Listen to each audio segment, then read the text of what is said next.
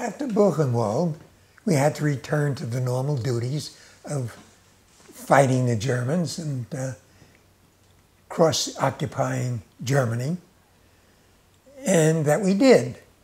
We went through Germany and passed through the Siegfried Line. The Siegfried Line, like the Normandy coast, had been set up to repel any invaders. They had what were called dragon's teeth, which were implanted in the earth at angles so that if any tank hit it, it would become hung up on it. They had millions of mines all over, and their feeling was that no American could ever get through. As it turned out, the Americans did pretty much what the Germans had done in France. Instead of bucking it head on, they went around it and actually got into Czechoslovakia. In the Sudetenland, Hitler had claimed, and his propaganda asserted, that the Germans who lived there, and there were many of them, were oppressed and abused by the native Czechoslovakians, or Czechs or Slovaks. They were two groups. He used that as an excuse to send troops across the border to free the Sudeten Germans. But he never stopped there. He just kept going and occupied all of Czechoslovakia. When I arrived in Czechoslovakia, in some of the mansions which were occupied by Germans, there were linens and trunks, crystal, silverware in the attic. Every house was just stuffed full of treasures which they hadn't been able to get through or get rid of before the Americans occupied the city. And a lot of the men in my outfit and others took silverware and linens and managed to ship them home. But that clearly was looting. Looting was forbidden. I never did it. First thing we did in Eger was to demand that all of the Germans resident there discard their weapons in the central courtyard of the city hall. And they did. They lined up, filled the streets with their weapons, dumped them into the central courtyard, which when I got there had weapons filling the entire ground area, reaching up to the second story. A tremendous pile, tens of thousands of rifles, pistols, swords, sabers. And I walked down that street before they had divested themselves with my dog, and I could see curtains being pushed aside, people looking out. And I knew it was kind of dangerous, but I wanted to do it, and I did it. I also picked out of this pile of weapons a rifle. Nothing fancy, but I felt it was a good, honest, accurate, well-made rifle, and I brought it home. I still have it. As the war was about to end, the Russians were approaching from the east, the Americans from the west, and tens of thousands of Germans were caught in between, and they wanted to escape the Russians. They knew because of the millions of Russians they killed that the Russians would want revenge. And so they were very anxious to be taken instead by the Americans, and tens of thousands of them fled towards the American line. My outfit was in a manner right on that line. And I looked across and saw thousands and thousands of Germans approaching and decided I wanted to get close to the action.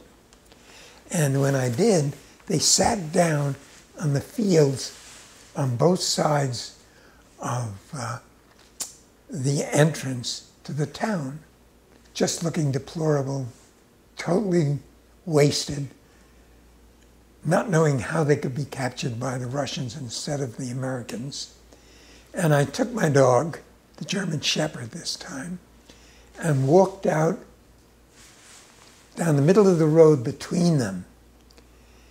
And I got tremendous number of hostile looks, but nobody made a move. And I figured they wouldn't.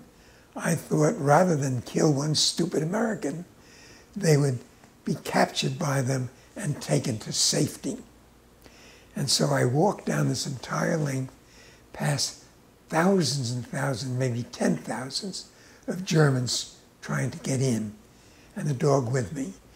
And suddenly, down the road, coming in the same direction towards Ega, were 4 British soldiers, prisoners of war, who had just escaped from their camp. And they were walking down the road, hoping to make contact with us. They were gaunt. They had been maltreated as well. And I wanted to do whatever I could for them. There's nothing I could immediately do. But I asked them if you drive, and one of them said, I drive. I said, well, wait here a moment. So they waited by the side of the road, and there had been an occasional car passing. As they waited there, a staff car passed. Now, a staff car is made for staff, higher level officers. It has a seat in the back and then lower seats here. And in the front sit the driver and somebody running shotgun. And on the elevated seats in the rear, in the center is always the highest in command and his aides alongside. So I stopped this command car, and it's obviously a general. I knew some of the insignias. This is in the general in the midst of 2 of his staffers. And I said, get in what I thought was German, raus. And he looked at me like I was crazy, and I repeated it. I said, raus. He said, nein, nein, nein. Ich bin ein General. I said, I don't care who the hell you are. Get out of that vehicle. And he said, I'm not going to. And I said, well, you have a choice. And I touched the Luger that I had in the shoulder holster. And I said, I give you a choice. Oder du spazieren, oder du legen beim Weg tot, which was some corrupted Yiddish meaning, either you walk, or you're going to lie by the side of the road dead. And I meant it, and he knew I meant it. And since none of the Germans who were all around us made a move or said anything, I even suspected that they were on my side. So he eventually got out. The British guys got in. They drove off back to Ega. And I went back too after a while. Well, for me, that was pretty much the end of the war, although it wasn't the end of the proceedings. When the war ended, we were on a point system. People with the higher points were sent home immediately by plane to England and then by ship home. I had enough points to be the first one out. I had about 25 more points than anyone else in my outfit because there was 1 point granted for each month in the Marines. But they declared me essential. I was essential to the attack on Japan.